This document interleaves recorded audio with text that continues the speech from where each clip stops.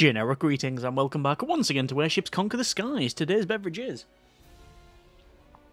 a very nice concentrated pomegranate drink, very refreshing indeed. So welcome back to the game. Previously we were doing a bit of a standalone designing and fighting session, and specifically we made yeah, something that was not overly effective. This is the bullfrog, and basically it's a mix of one of the longest range weapons in the game, the aerial torpedo, and we went with rockets. You can also equip that with acid as well. We did a bit of a try with that as well, and well, it worked-ish. It was fun to build, and that's, well, all you can really hope for. Either way, we're going to do another bit of building here, but this time we're going to go over to the airship editor and going through a lot of the weapons and things like that. And just recently there's been it's not really a new weapon added, but a variant of weapon. We have the suspendium disruptor that disrupts the suspendium crystals in anything that flies and basically makes the crystal crack, so it makes things fall out of the sky. However, it's very expensive. This is the smaller version. There is actually a larger version like so. So this is the original one. This is the heavy suspendium disruptor, and we now have a suspendium disruptor. I'm just waiting for the small suspendium disruptor, which, well, we'll see. But that's still 6,000, the other one's 9. But that's not what we're focusing on in this video. Instead, we're going to do some boarding. I do like myself a bit of boarding in the game, and I was going through some of the stuff that we have available. So there's things like, you know, your standard guards and the air dragoons, and, well, if we just go over to open design here, and if I can find the Sparrowhawk, this is our main boarding vessel, and it is well, it's as simple as you like. It's 1, 2, 3, 4 of these marine barracks, and then a grape shot cannon on the top because, well, you do need to have some sort of weapon, and that's fine for most purposes. You also have things like the grenadier barracks. This is 4 elite grenadiers with grappling hooks for rapidly boarding enemy ships. That's much better for enemy ship boarding, so this thing can just go to wherever it wants and drop the people off. But there's many a time we had a misdrop, so there might be a building down here. We've went so quick to the right when they've jumped, the momentum's carried them, and then they've met a very quick end at well, hillow ground, and then they hit the ground, and it didn't work for them. But yeah, that was a good one. We also have the spider bit, which we've not used in anger in quite a while, and these are pretty good. These are boarders with grappling hooks and melee, HP 14 and very fast. Piercing damage is 8, so I think it causes the most damage of all of the boarders. However, there's something that I have not really messed around with, and that is this thing here. This is the Waspkiller Marine Barracks, originally created to fight clockwork wasps. These Marines are equipped with steam-powered exoskeletons and Gatling guns. Because of their weight, they have to be dropped vertically onto the target ship. So they are 206 generic units of currency as opposed to the 162 of the barracks. So yeah, you get, actually, how many do you get? You get 2 Waspkiller Marines, yeah, 2 Waspkiller Marines there, and you get 4 Grenadiers. However, the difference is staggering when it comes to the HP. 20 HP for the Waspkiller Marines and 3 piercing damage, whereas the Grenadiers have HP 6 and piercing damage 6. So they've got a lot more health, the Waspkiller Marines, so I'm hoping that that would give us some sort of advantage. So I'm going to remove these things here, and we are going to put in the Waspkiller Marine Barracks, and yep, there we go. We are pretty much full. It does say crew 12 recommended is, how many is that? It's recommended 13. So what we'll do is we'll remove that. We'll put that back there. We'll remove that and put that back there. And you've got quarters, which the quarters will work fine. But if we go over to the basic here, actually it wouldn't be basic. It'll be in command and crew, and then to a berth. And we'll put the berth there.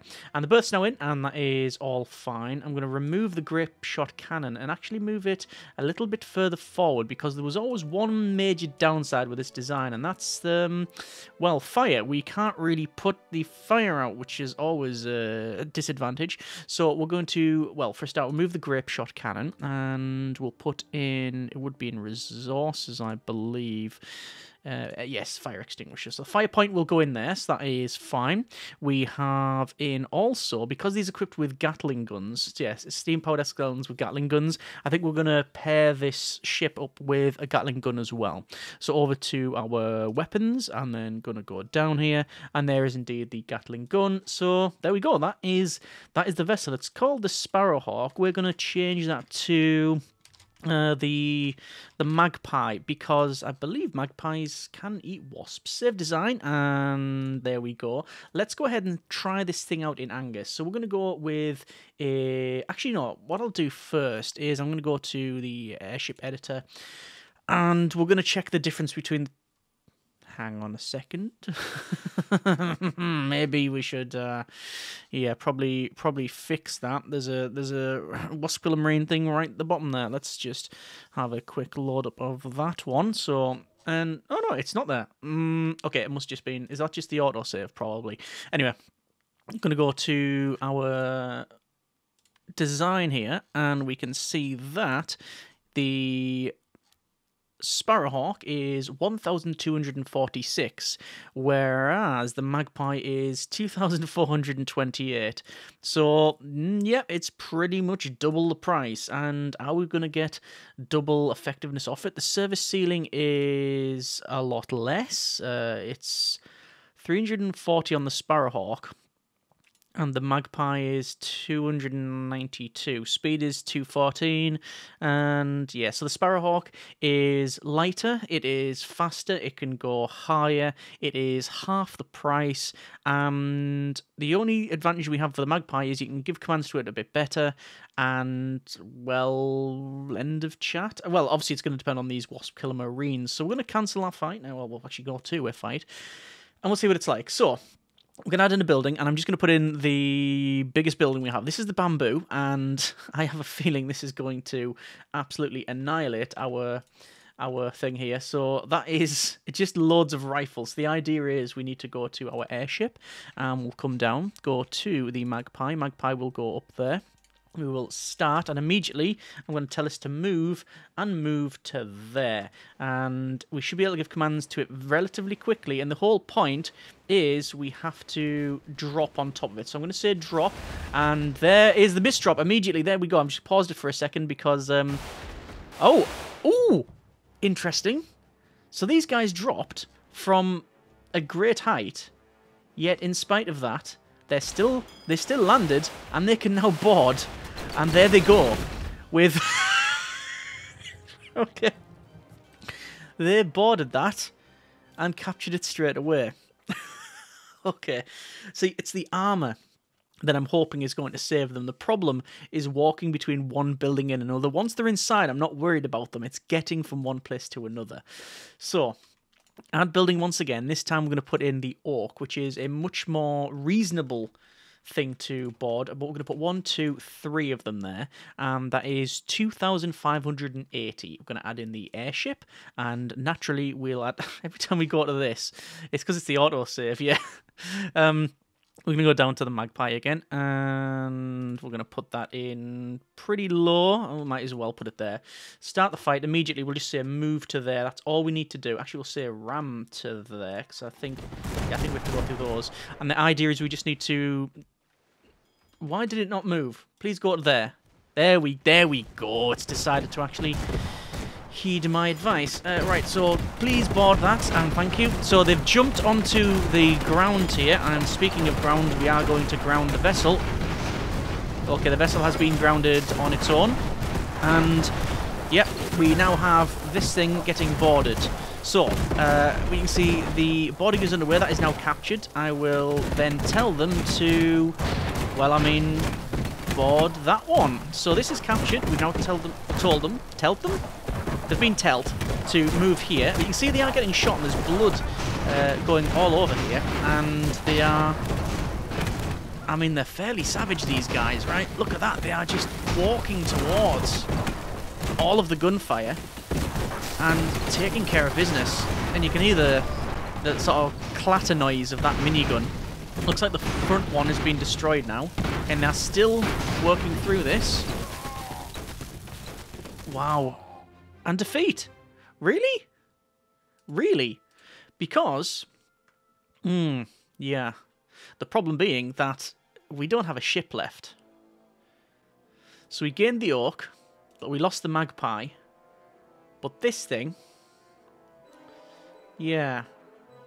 We basically... we didn't have a chance to continue on. Because we still have... let's have a look. 1, 2, 3... 4, 5, 6, 7, 8, I think. I think we still have 8 of the Waspkiller Marines. Interesting. Okay, let's try something different. Let's go for a land ship and something... Won't take the pig. Rhino will be pointless. The Titan. Yeah, let's take the Titan. So the Titan, we'll put... let's give it a fair chance. We'll put it back there. And our land ship... our airship going to be naturally the Magpie. Now, I'm just going to double check. How many do we have? 2, 4, 6, 8... 10, 12, 14, 16 crew. But there's also some up here, but I think we can actually count them there. There should be 2 each. 1, 2, 3, 4, 5, 6, 7, 8, 9, 10, 11, 12, 13, 14, 15, 16 at the back. Yeah, so we do have the 16 available. They've just been scattered around the ship. This thing, however, we can't see what's on it. What I'll do is I'll move it, and I'll move it to our side for a second. And I'm seeing a barracks there. 1, 2, 3. 4, 5.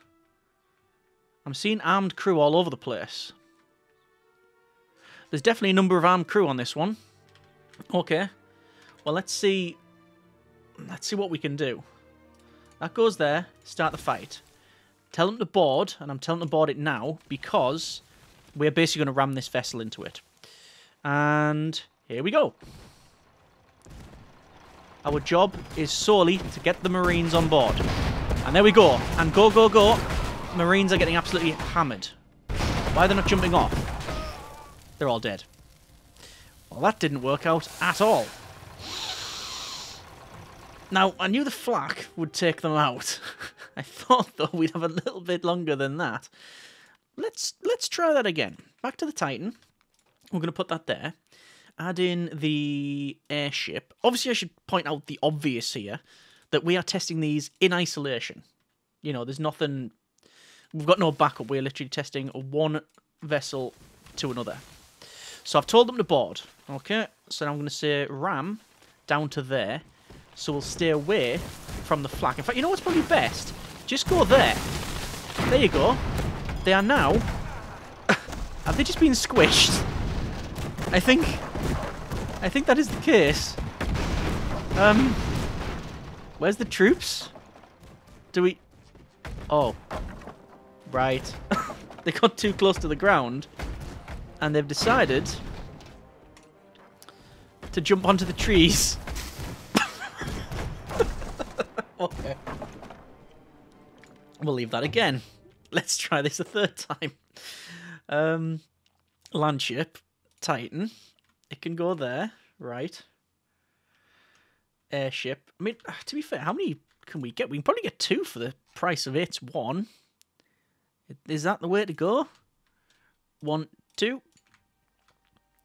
We're overpointed, but we're gonna give ourselves the best chance possible. Board ship that thing there. I mean, I could go behind it and work that way, but I'm not convinced that's going to be the case. I don't think that's going to work. Anyway, here we go. So we're charging towards them. I do still think this flak is going to cause us some issues. There is the landing, and they do not seem to want to board at all. Does the flak just take them out straight away?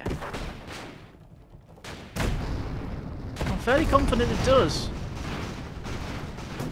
Okay, let's try not doing the same thing 3 times over and wondering why it's failing. We're going to put in the Elk. Great design.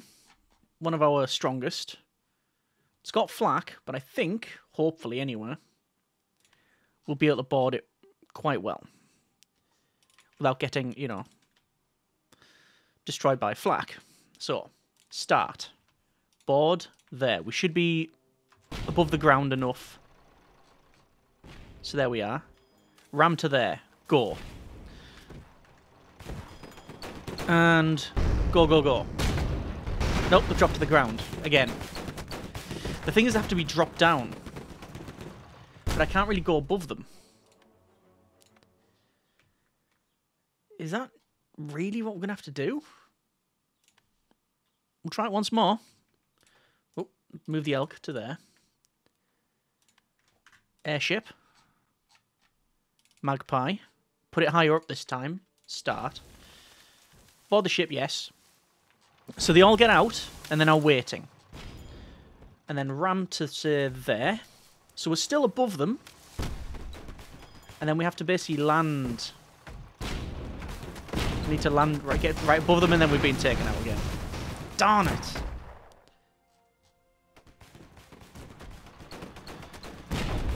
There is one hope that, yes. Oh, okay, they do genuinely get squished. Right, okay.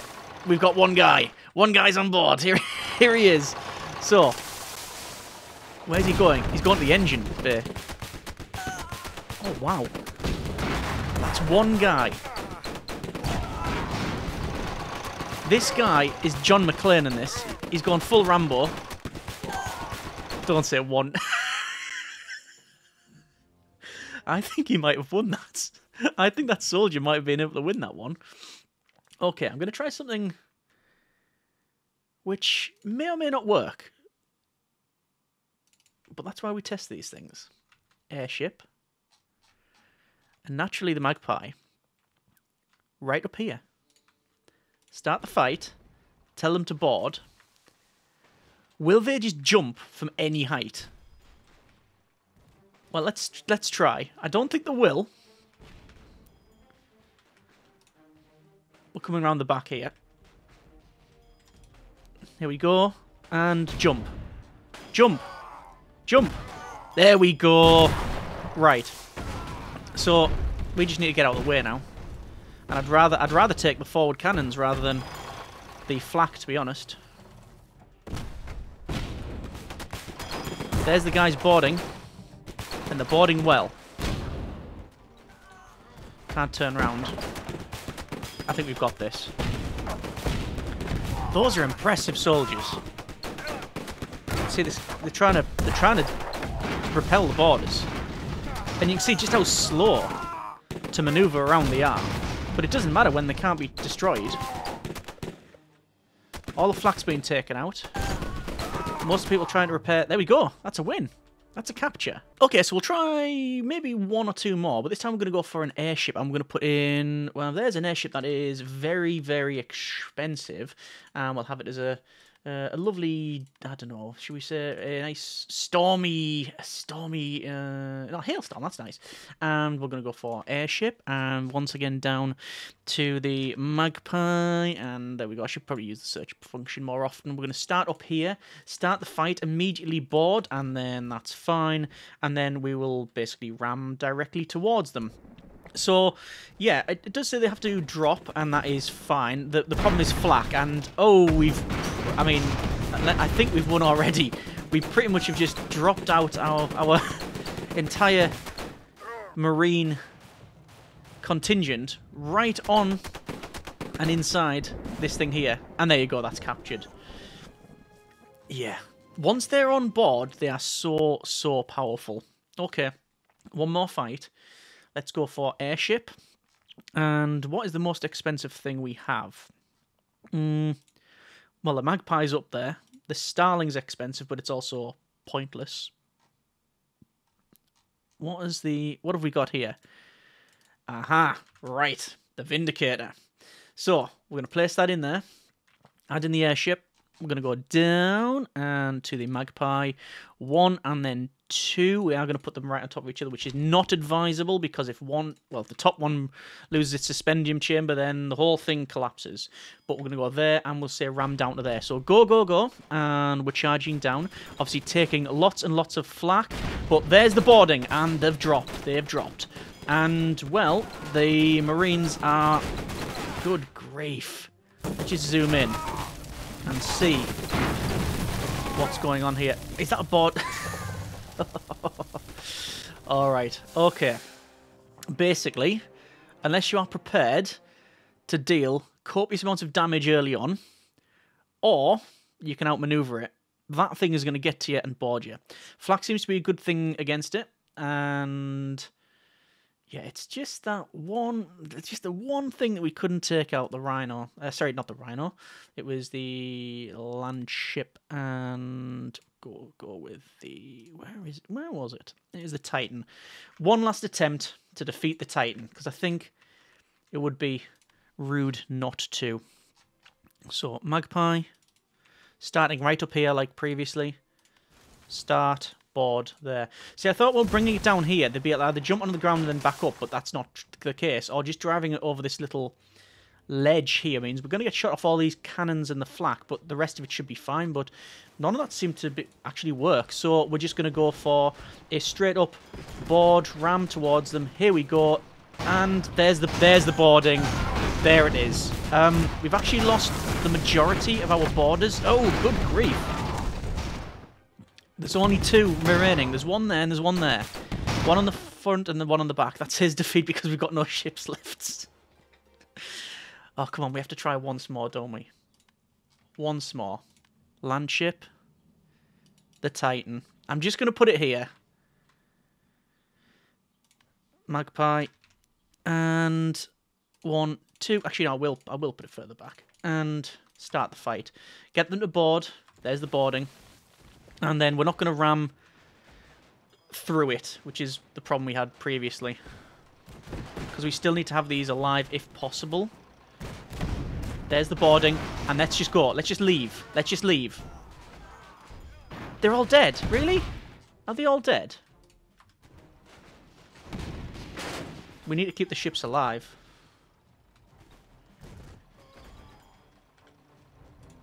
Turn it round. We've still got several Marines on board. We're just going to board the ships. And it's just going to sit there. So where's our Marines? There's one going up top to the bridge. And look at the flak cannons. I noticed people were walking along here. And they were actually getting shot. Oh, we lost one. But we're taking the bridge. We'll go to max speed, but I think we've lost that one. And there it is. The Titan survived. Okay. Titans are tough. It's a tough nut to crack. Anyway, I think we're going to leave it there for now. That's been a bit of Airships Conquer the Skies. Original idea was to try the Waspkiller Marine Barracks. They're good. They're really good. Are they better than a ship that's faster? More manoeuvrable? Actually, not really. We can give commands faster this one. But is this better than a ship that's half the price, has twice the number of Marines, albeit not as good, that has a higher service ceiling and a faster speed? I don't know. The jury's out. I think this has its purpose. I just think retrofitting it like it is, maybe not the way forward. I maybe cut it in half and just have this little bit is probably the way forward. But obviously, this has been tested in isolation outside of the Conquest/campaign mode. So, you know, it's a completely different beast in that one. But let me know what you think. I've had fun playing with the Waspkiller Marine Barracks and building this thing.